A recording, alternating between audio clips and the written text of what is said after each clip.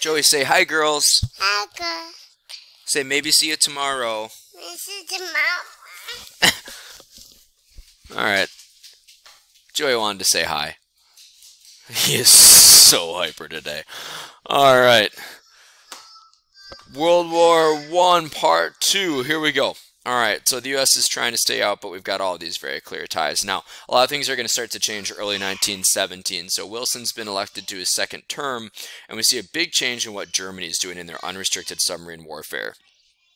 Excuse me. Starting in January of 1917, the Germans decide to abandon their Sussex Pledge and resume totally unrestricted submarine warfare. So they're not warning anybody anymore. They're not letting people get to the lifeboats. They're just opening it up. It's open season because they're starting to realize they're losing and they need to make some type of big push. And one of the pushes they know that would help is if they can cut off the flow of American supplies to the English and the French. So unrestricted submarine warfare. This is going to be something that's going to pull the U.S. in. We're going to see lots of ships sunk because of this.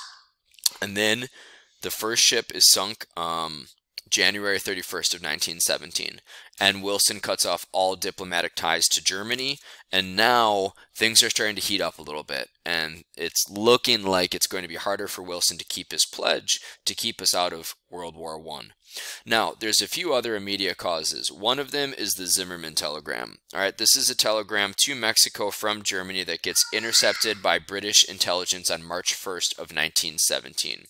All right, so here's the actual telegram itself. All right, so this is a telegram. It's in some code. The British broke the code. Pretty cool to be able to look at. All right, that we actually have this. All right, so pretty cool. All right, so here's the deal. The German foreign minister, Arthur Zimmermann, sends it. That's why it's called the Zimmermann note or the Zimmermann telegram. And it is to Mexico. It says, all right, Mexico, here's what we want you to do. Invade the United States. They want Mexico to do that to keep us busy so we don't come over to Europe.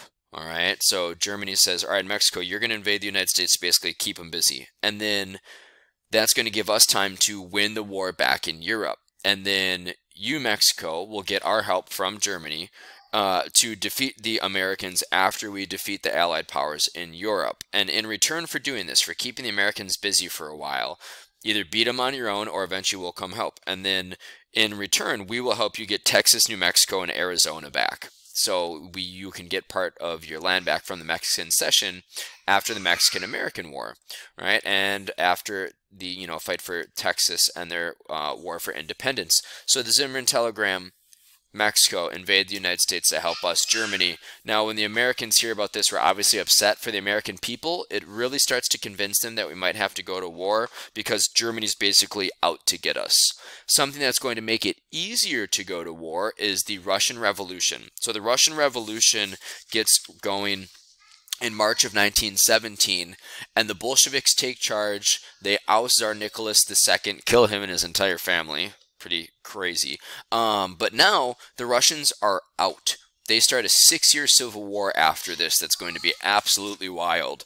But Wilson didn't want to be allies with the Allied powers because Russia was ruled by the autocratic Tsar Nicholas II. Well, now the Russians are out, so we don't have to make this weird political arrangement with a non-democracy. Well, you probably heard Joey on that one. So they're out. All right, and then again, the renewed submarine attacks. First week of March, the Germans sink 5 different U.S. ships. So all of these things are coming together, right? We've got our economic ties. We've got the submarine warfare, the Lusitania, right? The Germans are starting to sink again. We've got the Zimmermann note, $2 billion in loans that we've given out. The Russians are out, so now the U.S. is going to get involved. So, skirt, move that up. Boom. We got our declaration of war on April 2nd, 1917. Now we've got to mobilize. Now we've got to get industry and finance working together to make sure that we can actually go win this war. So another handout that's on the topics page is this guy right here, World War I industrial and economic mobilization efforts. We start all these different boards and we basically take over the economy. We, the government, take over the economy in almost total fashion. The War Industry Boards, the Food Administration, the Fuel Administration, the War Labor Board, the Administration of Finance, all these things drastically increase the power of the government. So we see a huge flex of government muscle at this time as we start to get the supplies that we need to be able to go win this war. What was kind of nice for the progressives is that a lot of these boards also fulfilled some of their progressive promises, like the National War Labor Board. Wages went up, the 8-hour workday became the norm, and union membership increased, and unions became more established and more recognized and weren't, broken up as easily. All right, so they were able to get some things done, like factories became safer at this time. Unemployment, of course, dropped. So the progressives were able to get a lot done in these war industry boards, but the government also increased its power and set a precedent for being able to do this, and it worked. It worked really well. Wars are won by those who have the most stuff. Right? We know that especially from the Civil War. So the U.S. is able to use their mobilization of industry to their advantage, and it's also going to help all of our allies. All right, public opinion and propaganda was another very important part of mobilization for World War I. So we had this guy named George Creel. George Creel was the leader. He was in charge of the Committee on Public Information, and he used all kinds of stuff, posters, pamphlets, little movies, to vilify the Germans and drum up support for the war. So we'll see lots of propaganda, but unfortunately it worked too well. It actually started to kind of institute like some war hysteria. We started to see some prejudice after the war, well, during the war and after. And a lot of weird things happened, like sauerkraut was renamed Freedom Cabbage. The hamburger was named a Liberty Sandwich. So that way we can't be supporting anything German. But we'll also see some immigrant backlash for this, something from Milwaukee. So before World War I, there were 7 newspapers in Milwaukee, and 6 of them were in German because we had such a deep-rooted German community in Milwaukee. So 7 newspapers, 6 of them are written in German, 1 of them is written in English. After World War I, there was only 1 German language newspaper left, and that didn't last very long. I think by like 1921 or 22, it had lost enough subscribers that it couldn't publish anymore. So we'll see this backlash, and it's going to stick around for a long time because we got people so worked up about the Hun, as we called them at this time, and demonizing the Germans and their allies. So there were all kinds of posters that came out. You can take a pause here and look at any of them. I love this one. Here, let me just move me for a second. It's like this guy sitting here and the little girl saying, "Daddy, what did you do in the Great War?" And he's got like the 1,000-yard stare, and he's like, "Oh, I am a coward. I did nothing." And his son's like playing with little army toys. I mean, it's absolute classic play on people's masculinity to get them involved in the war. Buying Liberty bonds and finance are going to be a big part of it. Don't eat meat, eat cottage cheese, so that way you can save the meat for the soldiers. Here's one from the Lusitania, right? Enlist, join the Navy, right? Don't let all of these sinkings continue. There's just all kinds of stuff out here. They even made videos that would play before movies, right? Halt the Hun, wake up America. It's our duty to go out here and help win World War I. So with all this public opinion, some of it was also really negative.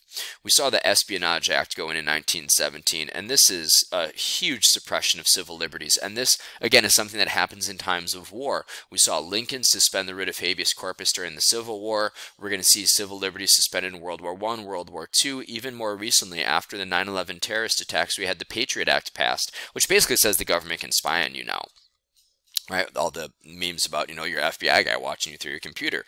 So the Espionage Act goes in 1917, up to 20 years imprisonment for anyone who obstructed the draft. Okay, so you can't mess with the draft or the war effort in any way. So this also helps with some regulation of industry, but it's taking away your ability to have free exercise and free speech, freedom of expression, freedom of speech, excuse me. The Sedition Act of 1918 was the worst. This prohibited anyone from making disloyal or abusive remarks about the U.S. government. So you could not speak out against the government or the war effort. It basically made disagreeing with the government illegal. Oh my gosh, can you imagine, right? And this, obviously, freedom of speech is gone with this. right? And about 2,000 people will be persecuted under this. About half of them will be jailed. One of the most famous was Eugene Debs. Remember the head of the American Socialist Party that ran for president all those times? He spoke out against the war effort, and he got sentenced to jail for 10 years. He served 3, and then he was pardoned. One of the funny parts is he ran a presidential campaign from jail in 1916, which is kind of awesome. But these were upheld by Schenck versus United States in 1919. This is the famous case that says free speech can be limited when it represents a clear and public danger. Like you can't yell, say it to yourself out loud.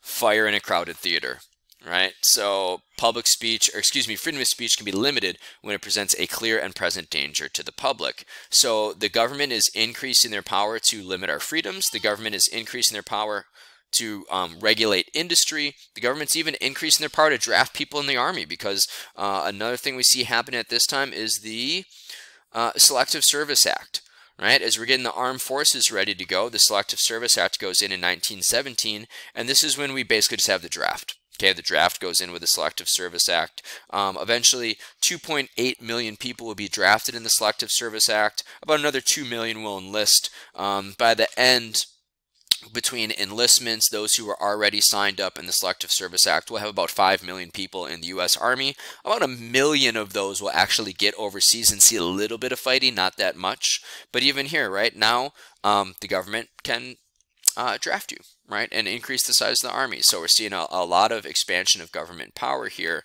Now, African Americans.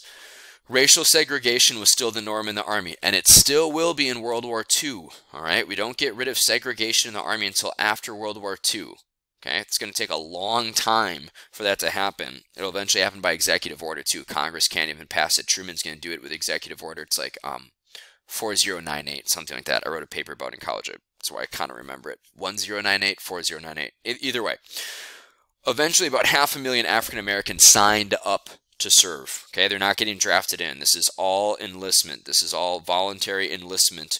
They were in segregated units. They were typically not allowed to be officers. They were banned from the Marines, and usually they were not even allowed to have their own African American officers. They were usually regiments with a white officer in charge, and a lot of times they were not allowed to see combat. They're in more of like the reserve help roles, if you will.